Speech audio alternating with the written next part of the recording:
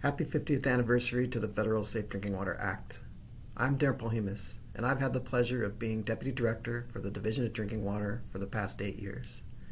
In fact, coincidentally, I started in this job on December 16, 2016, or the 42nd anniversary date. First and foremost, I want to thank all our drinking water system partners. They do the hard work of delivering pure and wholesome drinking water every day. This makes modern society possible and has allowed most people to take their drinking water for granted. Only a little more than 100 years ago, drinking water systems were still sources of typhoid fever and other waterborne diseases that took the lives of many citizens. Many states and drinking water systems work to advance drinking water treatment to improve public health. However, this did not mean you could go anywhere in the U.S. and trust that the water was treated adequately. In 1974, Congress found this unacceptable, and so was born the Federal Safe Drinking Water Act. California, shortly after this, followed with the State Safe Drinking Water Act. Now, while it's always important to recognize where we have come from and all the advances we have made, my job has always been to see where we need to go in the future. To me, the past 50 years, with all its many accomplishments, proves what we're capable of. This makes me confident we'll be able to take on future challenges. To this end, the Safe Drinking Water Act is structured as a continuous improvement approach, anticipating that we will continue to learn more about water quality, face new challenges, and thus need to take actions to further protect public health.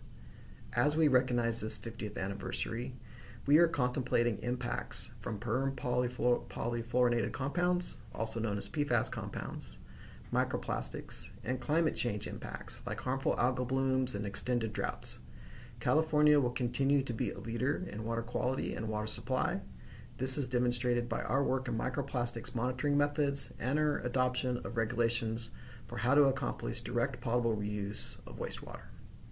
However, as we do this, we need to recognize that we cannot leave any community behind. It will be costly to address our water needs for treatment and to secure a climate change resistant portfolio of water sources.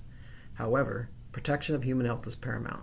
So we will need to find new ways to organize water supply systems for our communities that seek efficiency and better distribution of costs.